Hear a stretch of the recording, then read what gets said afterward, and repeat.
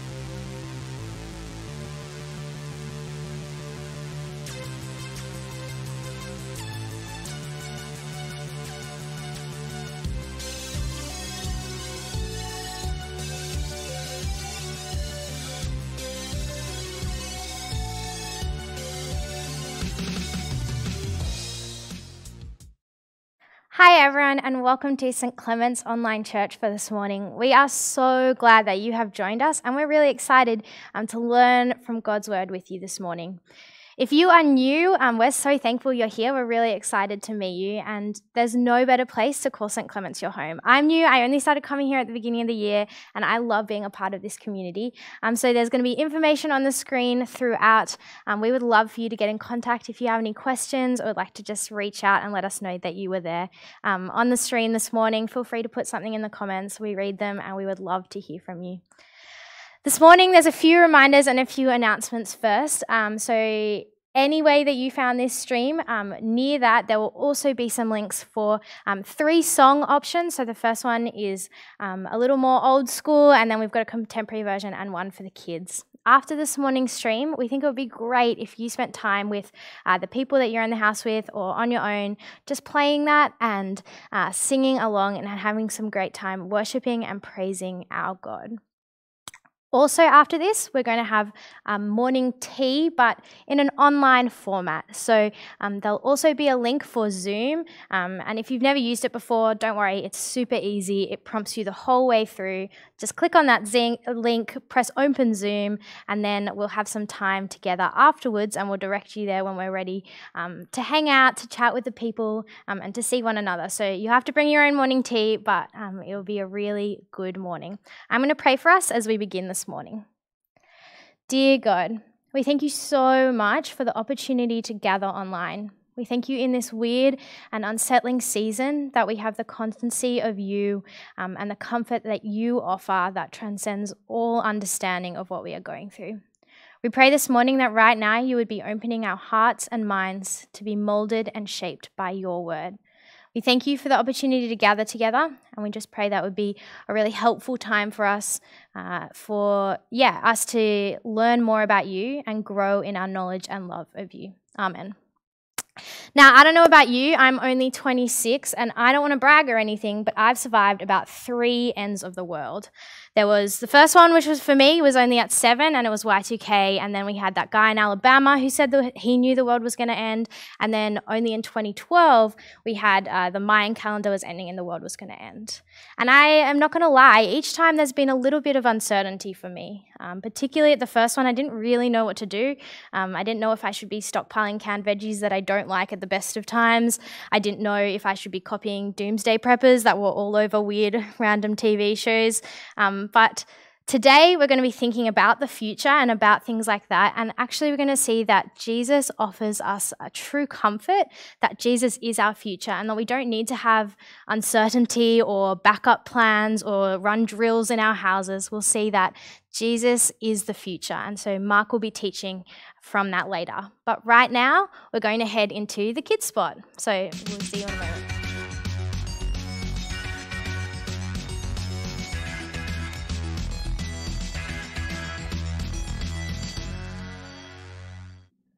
Hi everyone, I'm back again. This is my friend Sigrid. I would like to introduce you. This is Sigrid the Sloth, and I've got something really cool about Sigrid. If you haven't noticed, we're kind of matching this morning. We both wore stripes. We didn't really plan that, but we turned up.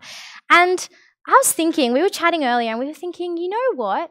That happens a lot when you're with friends. See, we both like the colour blue, but we liked the colour blue before we were friends. And you know, Sigrid really likes country music as well, but she didn't like country music before we were friends. You see, I love country music, and so when we were hanging out, I would play it all the time, just constant, non-stop. And then over time and time and time, Sigrid realised that she loved country music too. I don't know if she actually loves it or if I just made her love it, but that's really exciting. And sometimes that happens when you're friends with someone. You start to have the same things in common with them. And it's really cool how that happens. And we were chatting earlier, and that's exactly like what happens when you are friends with our other best friend, Jesus. How cool is that? You get to be like him. So our friend Jesus, he's the best. Sigrid and I love him. We think he's amazing. And when someone becomes friends with him, they become like him. He helps us to be exactly like him, which is pretty great because he's awesome. You see, he never, ever sins. Not once. Every single time he picks God's way. He picks to follow God, to listen to God, to do what God says. And every single time, it's the right thing to do. And sometimes Sigrid and I, we don't always pick God's way. And that can be really hard. But Jesus always does. And so when you're friends with Jesus, he helps you to do the same thing. So Jesus loves caring for other people. And so Sigrid and I tried really, really hard to care for other people. And Jesus is really patient. He always has his listening ears on, and he's really slow to become angry with people. And so Sigrid has a bit of a temper, but she's working really, really hard at not being angry at people. And Jesus always makes time for God. He takes time away to hang out, to pray. And Sigrid and I are trying really hard to do that and to pick a time to do that. Sigrid likes getting up early, so she does hers in the morning. I'm not so much of a morning person, so I pray and read the Bible at night. But these are just 3 ways that you can be like Jesus. And you see in Romans 8:29, now and in the future, it tells us that we're going to be like Jesus. So I'm going to read from that now. It says, God planned that those he had chosen would become like his son. In that way, Christ will be the first and most honored amongst brothers and sisters. Did you hear that? God planned that those who were chosen would become like his son. You see, now and in the future, we're going to become like Jesus. And so there are 3 ways you can work on caring for others, being patient, and making time for God. They're just 3 ways you can be like God this week. But you know what? There's some really cool news, and Sigrid knows the news, and she told me about it this morning. When we try to be like Jesus now, we're never going to be exactly like him, even though God really helps us. But Jesus promises that one day we will be. One day, when we're becoming more and more like Jesus every day now, the longer you're friends with him, the more like him you become, but we'll never be exactly like him on earth because sin is still here. So Sigrid's going to take some time out. I'm going to show you. See, some of us have asthma, and so sometimes that makes it a little bit hard to breathe, and some of us need to wear glasses. Some of us have sore ankles, and so we need to wear strapping tape while we're playing sports. And so that shows us that there is still sin, no matter how much we might be becoming like God, and we can listen and pray and be patient, and all those things will make us more like Jesus. But there are actually times where our bodies aren't 100% okay. For me, mine has a weird balance of chemicals, and so I've got to take some medication to help balance that out to make sure that, that I don't find it too hard to be happy or stressed, or that I can process my food properly. You see, all of us, we get sad sometimes, all of us, we get sick sometimes, and all of us get hurt sometimes. And these 3 things show us that we'll be more like Jesus every day, but we won't be exactly like him right now. But Revelation tells us something super, super cool. So I'm going to read from that now. And it says, this is talking about when Jesus comes back, and he's going to come back and take us to live with him in heaven. And this is someone telling us what that looks like. His name is John. And John says, I heard a loud voice from the throne. It said, look, God now makes his home with the people. He will live with them. They will be his people, and God himself will be with them and be their God. And how cool is this part? It says, he will wipe away every tear from their eyes. There'll be no more death. There'll be no more sadness. There'll be no more crying or pain. Things are no longer the way they used to be. You see, there are going to be times here where we look a lot like Jesus, and that's really, really cool because God helps us to look like him now. But we're going to be exactly like him in the future because Jesus come back and get us. So it means now you might get sick sometimes, but you're not going to get sick anymore in heaven. And then there might be times that you're sad, and there will be times that you're sad here. But same thing. I'm getting better at tearing them closer to the middle. There's going to be no more crying, and there'll be no more reason to cry. And then lastly, you might get sore. And in heaven, when we're exactly like that, we'll have bodies that can't get sore, that can't get sick, and that can't get sad because we won't need to. You see, we're friends with Jesus, and so each day we can work to become more like him now. But in the future, Jesus is going to fix it all so that there's absolutely no sin. And I think that's pretty cool. I'm pretty excited for that. Sigrid's pretty excited for that. And I think you guys should be excited for that. So right now, while we're waiting till we have no more sickness, no more crying, no more pain, we should be focusing on what we can do to be more like Jesus this week. So for me, I'm going to work on listening to people before I start talking when I call them up. I wonder what you're going to do. I'm going to pray for us now, and we're going to learn. Dear God, thank you so much that we get to do things that make us like your Son now, and that you help us to do that. We pray that we'll be learning to be patient, learning to listen, and that we would be good at spending time with you. Lord, help us to do these things and be more like your Son. Thank you, though, that you have an ultimate plan, and so that our bodies will be exactly like Jesus's is in heaven, and we'll have a time where there is no more crying, no more sickness, and no more pain. Amen. We're now going to read the Bible, so I would love for you to join us while we do that. The first reading is from John 5:16-30. So, because Jesus was doing these things on the Sabbath, the Jews persecuted him. Jesus said to them, "My Father is always at his work to this very day, and I too am working." For this reason, the Jews tried all the harder to kill him. Not only was he breaking the Sabbath, but he was even calling God his own Father, making himself equal with God. Jesus gave them his answer. "I tell you the truth. The Son can do nothing by himself. He can do only what he sees his Father doing, because whatever the Father does, the Son also does. For the Father loves the Son and shows him all he does. Yes, to your amazement, he will show him even greater things than these. For just as the Father raises the dead and gives them life, even so the Son gives life to whom he is pleased to give it. Moreover, the Father judges no one, but has entrusted all judgment to the Son, that all may honor the Son just as they honor the Father. He who does not honor the Son does not honor the Father who sent him. I tell you the truth. Whoever hears my word and believes him who sent me has eternal life and will not be condemned. He has crossed over from death to life. I tell you the truth. For a time is coming and has now come when the dead will hear the voice of the Son of God, and those who hear will live. For as the Father has life in himself, so he has granted the Son to have life in himself. And he has given authority to judge, because he is the Son of Man.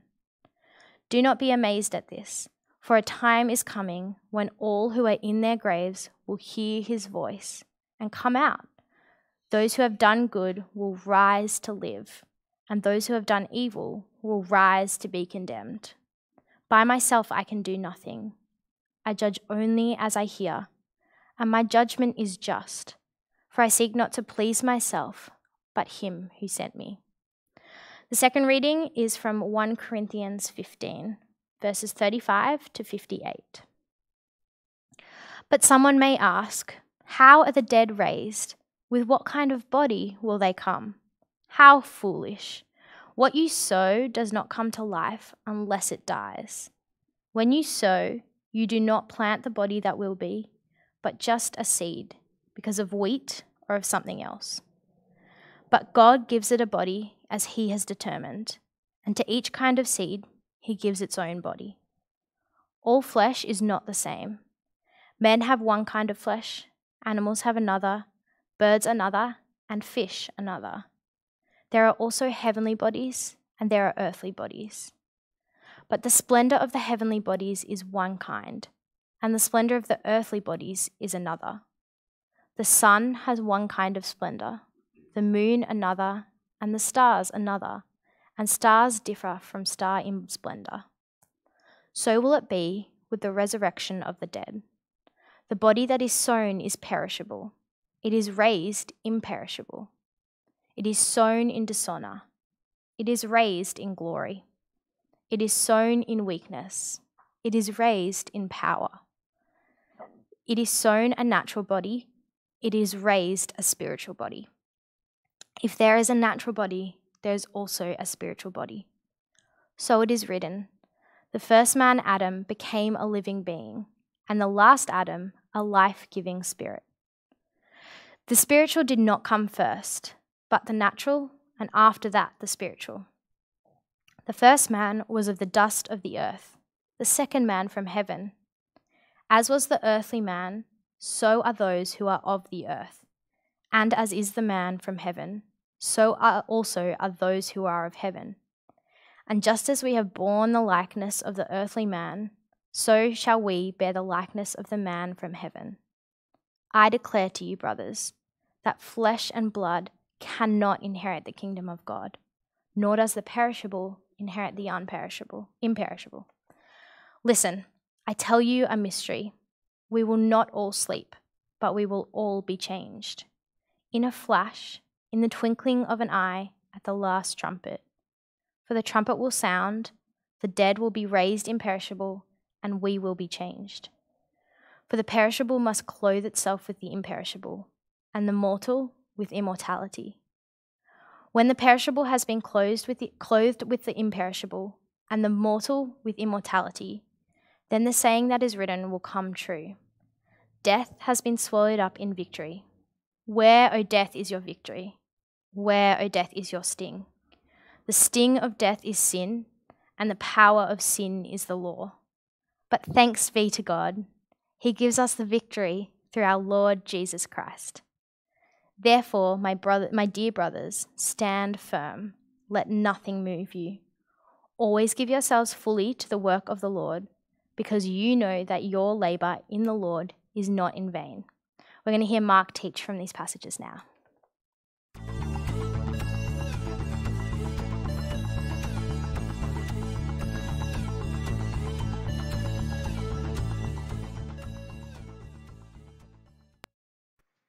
Good morning, everybody.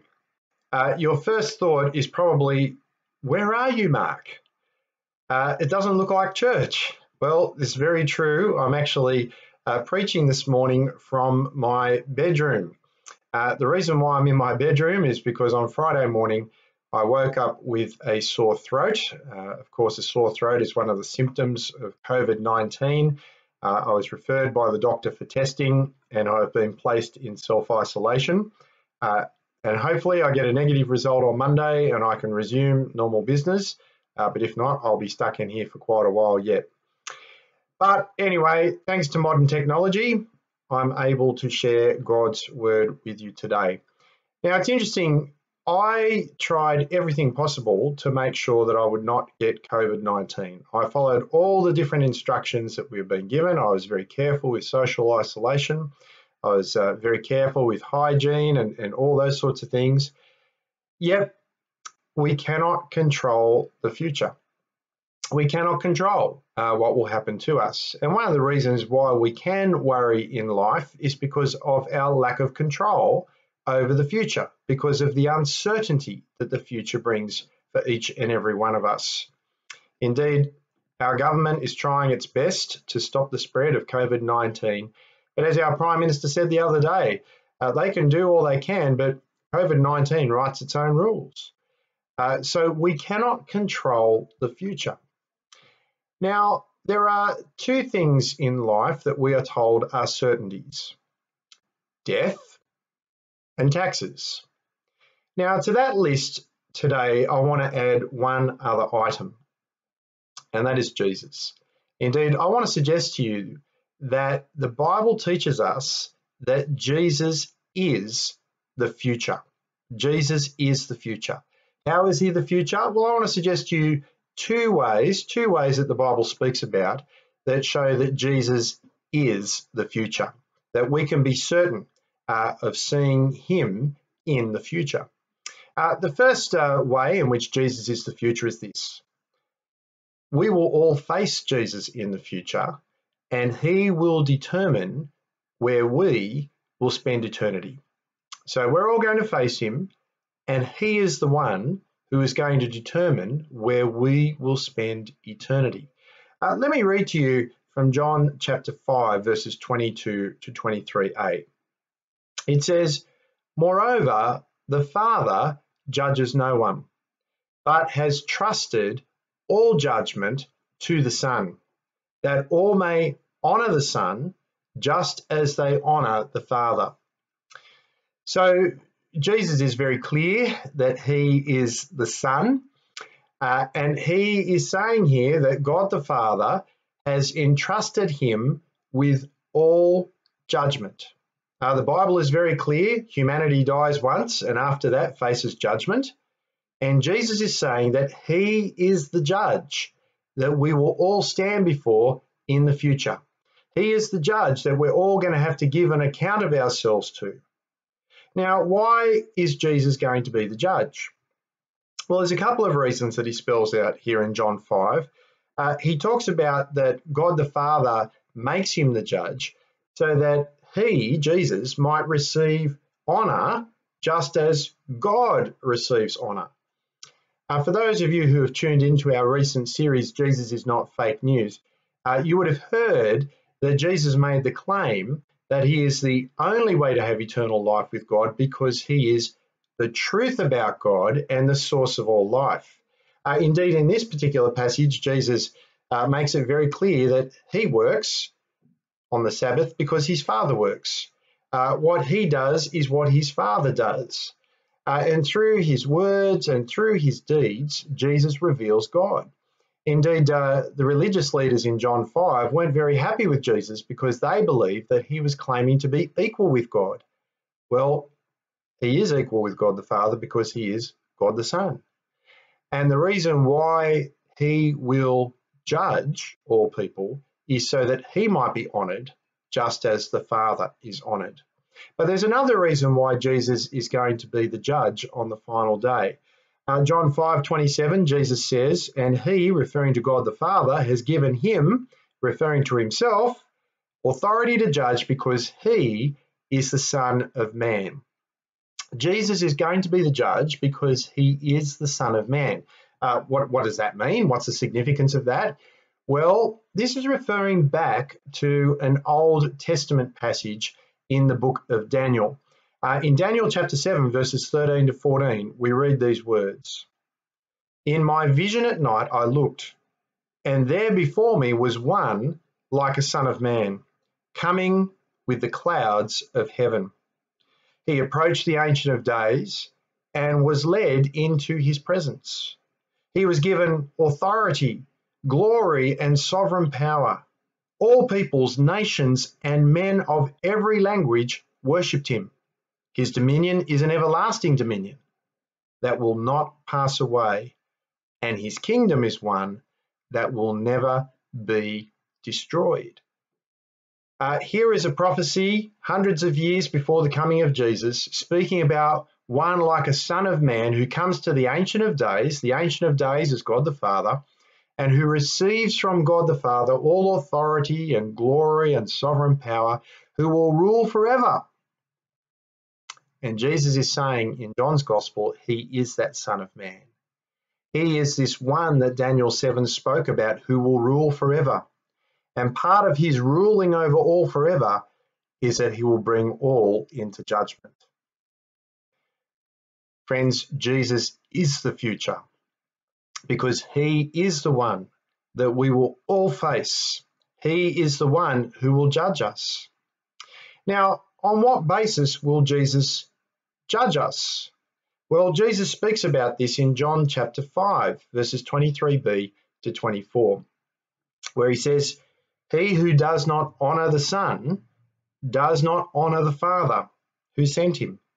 I tell you the truth, whoever hears my word and believes him who sent me has eternal life and will not be condemned. He has crossed over from death to life. Here we are told that if we do not honour the Son, we do not honour God the Father. If we don't accept Jesus for who he is and depend upon him, we bring dishonour to the Father. Indeed, that's one of the problems with the Islamic faith. They don't honour the Son as he deserves to be honoured. They see that Jesus is just a messenger of God, not the message, not the truth about God. They don't in any way see him as being equal with God the Father. And so Islam dishonours Jesus in that respect. But friends, anyone who refuses to have Jesus as king over their lives brings dishonour to the Son and thus dishonour to the Father. And so if you have been found to have dishonoured Jesus by failing to have him as your king, by failing to live his way, then you will be condemned by the judgment that Jesus will bring. Now, the truth of the matter is that we all deserve that condemnation, for none of us has honoured the Son and honoured his Father as they deserve. But there is a possibility for us to escape that condemnation at the judgment. And Jesus spells that out in verse 24. Let me read it to you again.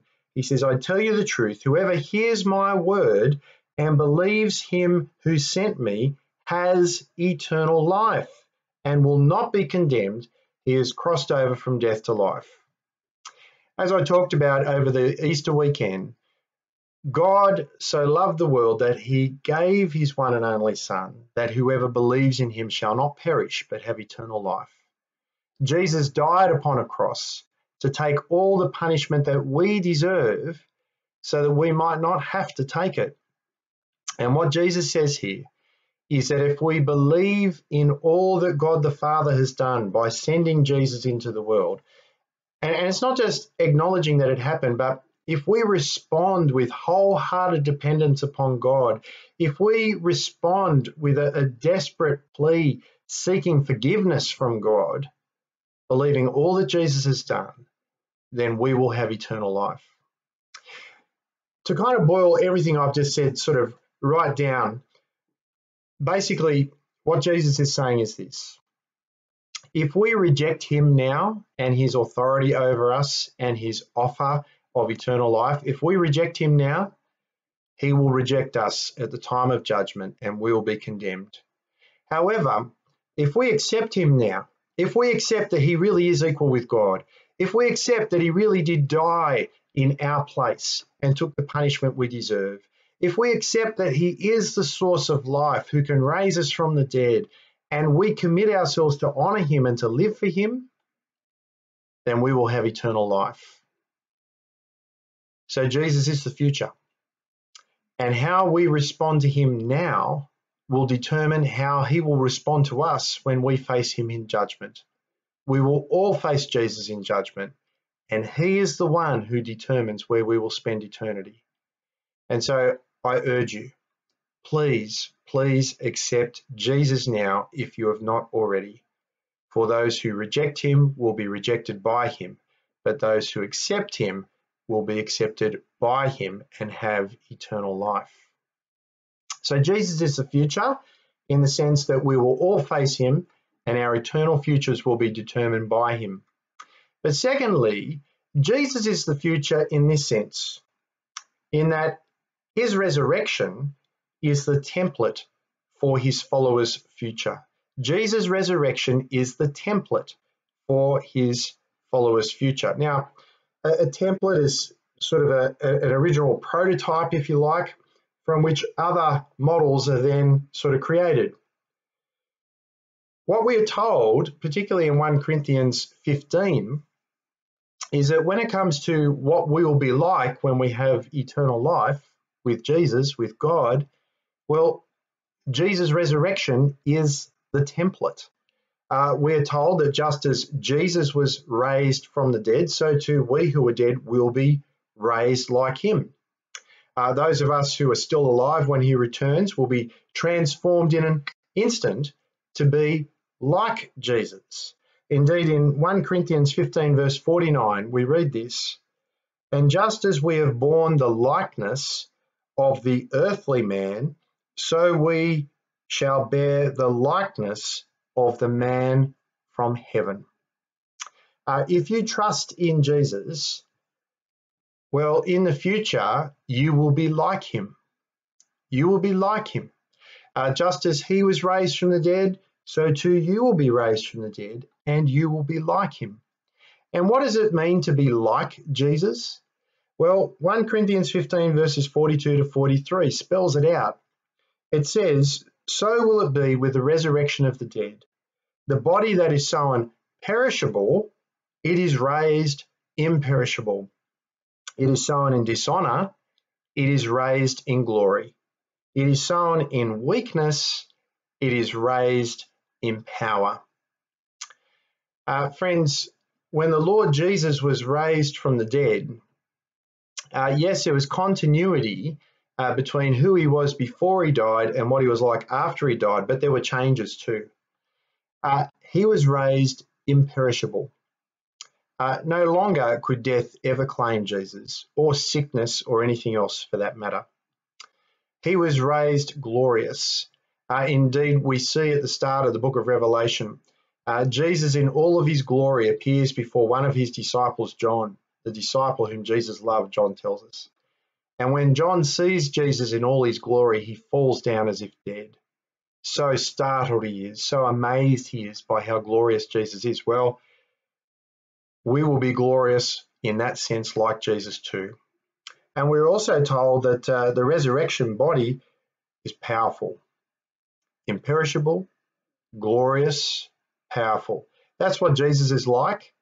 And if we follow Jesus, we too will be like that for all of eternity. You see, his resurrection is the template for those who follow him. Just as Jesus was raised in an imperishable, glorious, powerful body, so too will we who trust in him.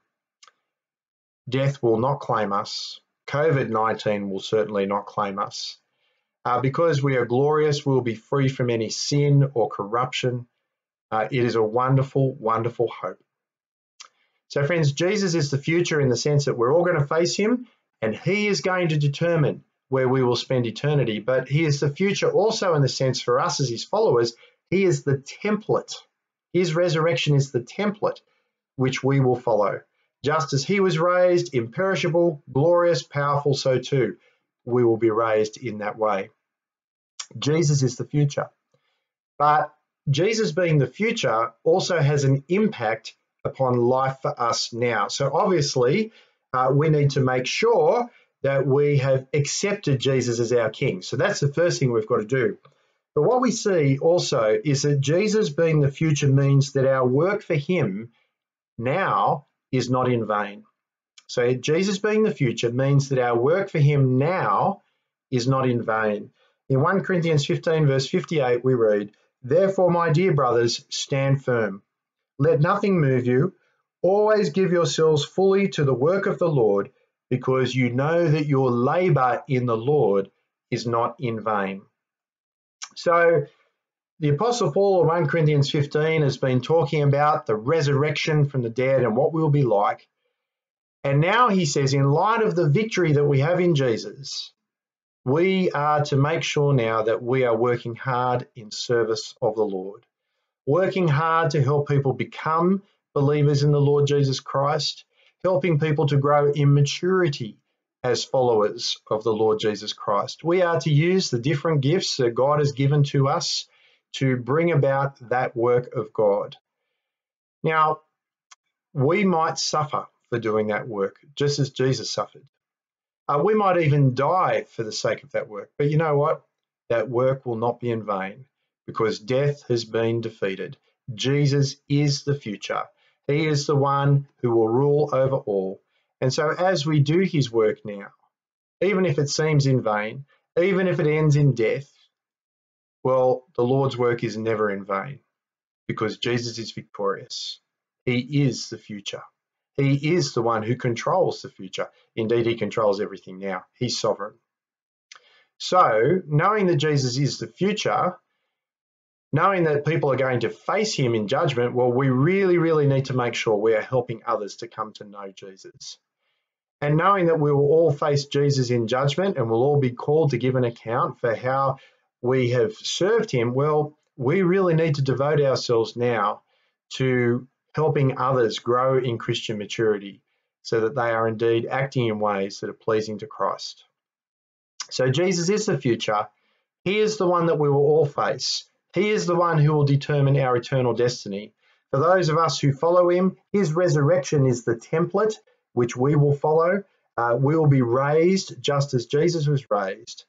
And all of this means that we are now to work hard, doing the work of the Lord, helping people come to faith, helping people grow in faith, knowing that whatever happens, that work will never, ever be in vain.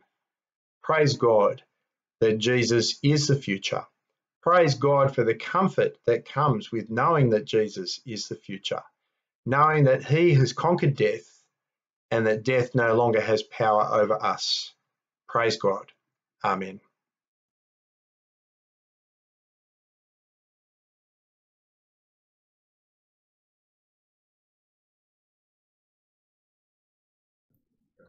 Hi everyone, we're just about to head into an interview that Mark did with Gary Koo, who is our new bishop this week, which is really exciting. We just want to give you a quick disclaimer. Gary's audio was really good quality, but his video wasn't 100%, and so it jumps around a little bit. Don't stress that your computer's suddenly freaking out. It's actually just the video, but I think he has some really exciting and awesome things to say. So we're going to hear that now, and then we're going to pray together. Bishop Gary Koo, it's wonderful to have you joining us at St Clement's Online Church. So a big welcome to you. Good day, St Clement's. Good to see you all. Now, Gary, my guess is that many people in the St Clement's family really won't know very much about you, if anything at all. So would you mind giving us a bit of an overview of the Gary Koo story to this point? I'd love to, and I'm sorry I haven't been able to come and visit you at St Clement's, but you know, circumstances have made it a bit difficult. But we'll come and visit and spend time with you, meet you face to face soon, I hope, the Lord willing. So my story: born in Australia, parents migrated from Malaysia, grew up in the western suburbs, and went to Ermington Public School, when there were very few Asian people around that area, and typical migrant kid, worked hard, studied hard, ended up studying medicine at Sydney University, but wasn't a Christian. But the real turning point was when my mother, around halfway through my medical degree, developed cancer. And it developed very quickly, and she ended up dying from that. I watched her die. I watched her take her last breath. Now, I was an atheist from conviction. From a young kid, I couldn't see God, didn't think he made a difference, therefore there was no God. But as I watched my mother die, I came to realize that my whole system was flawed, that I shouldn't really care about my mother dying because it's just natural, that it's just chemical reactions, but I did care. And I thought, well, there's something inconsistent with my worldview. And then what happened was a whole series of so-called coincidences. They're never coincidences.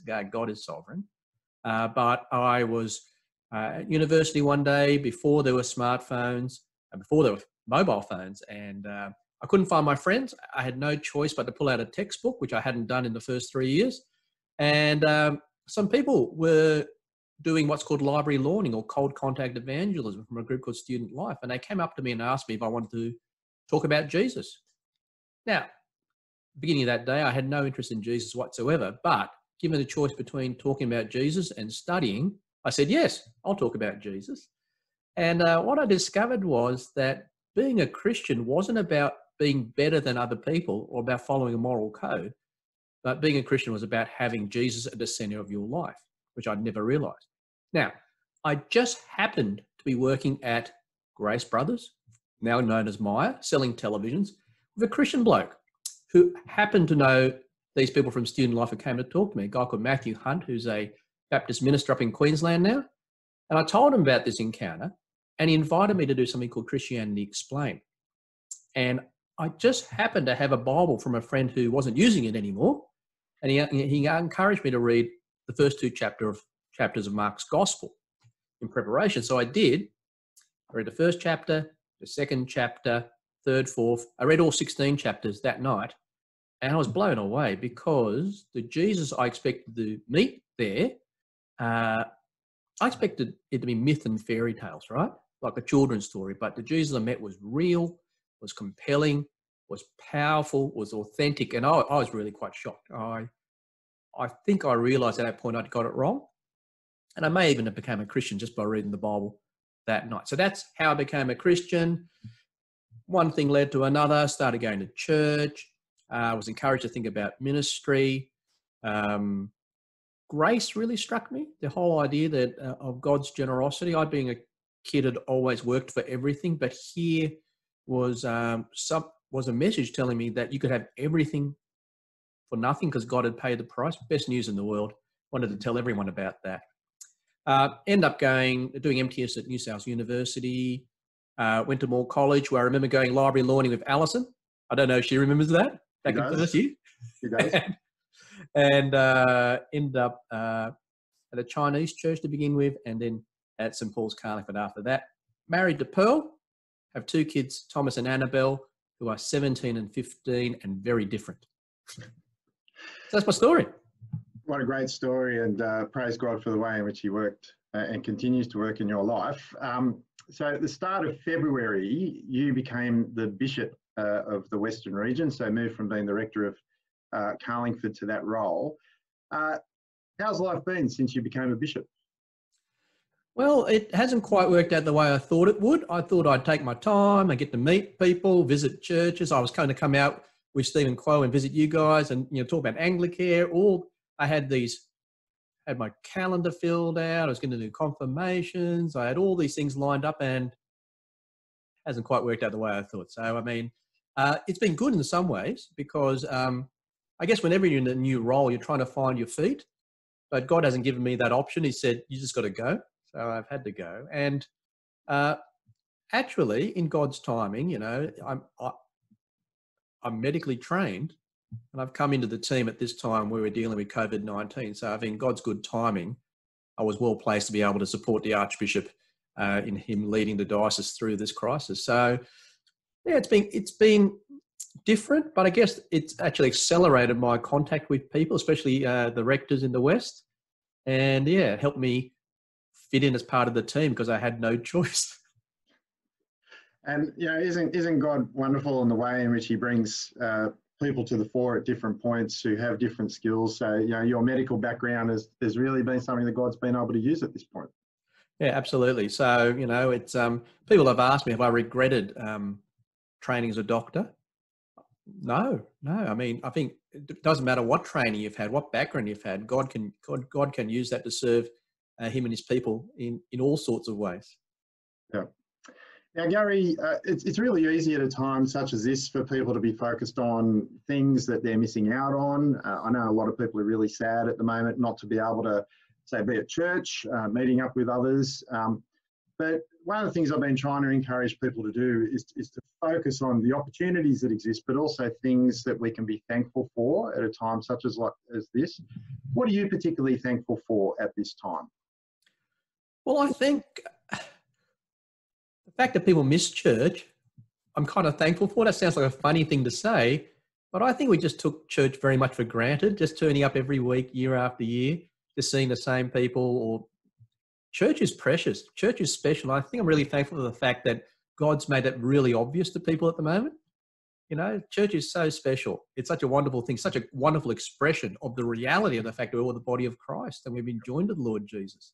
So I think that's been wonderful. Just even though we're apart, I think relationships have been strengthened. I think pastoral care has been strengthened. I think more people have been contacting each other than ever before. And I'd love to see us keep doing this on the other side.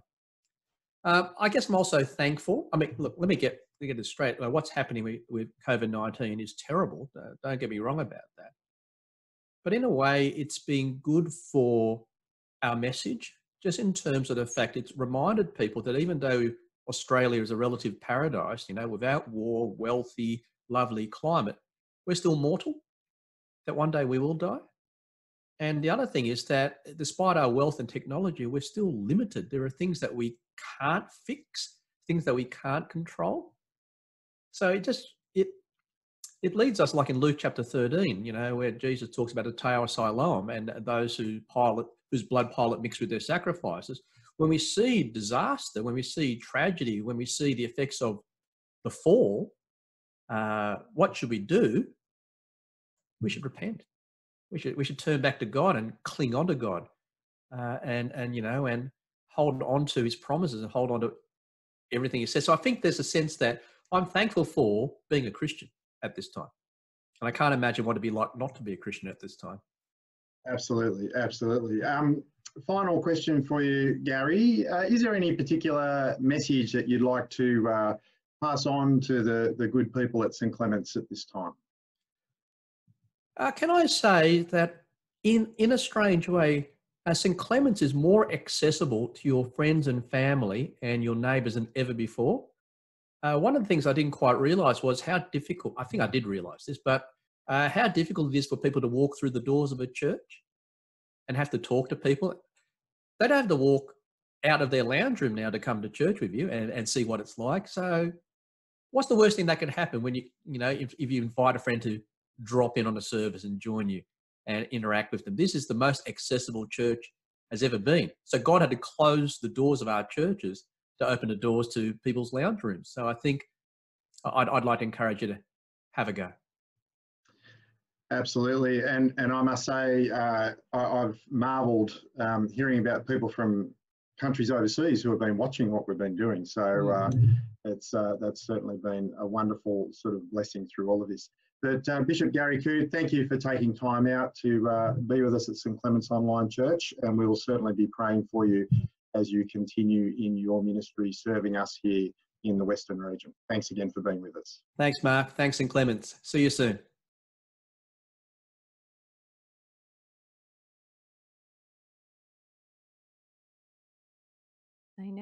We're going to pray together now. Let's pray. Dear Heavenly Father, we come before you now, Lord, in a time of prayer. We thank you for the sure hope we reflected on over Easter of Jesus' death and resurrection, and we give you thanks and praise that we can rest in the knowledge that Jesus is our future and that our work for him now is not in vain. Therefore, dear brothers and sisters, stand firm. Let nothing move you.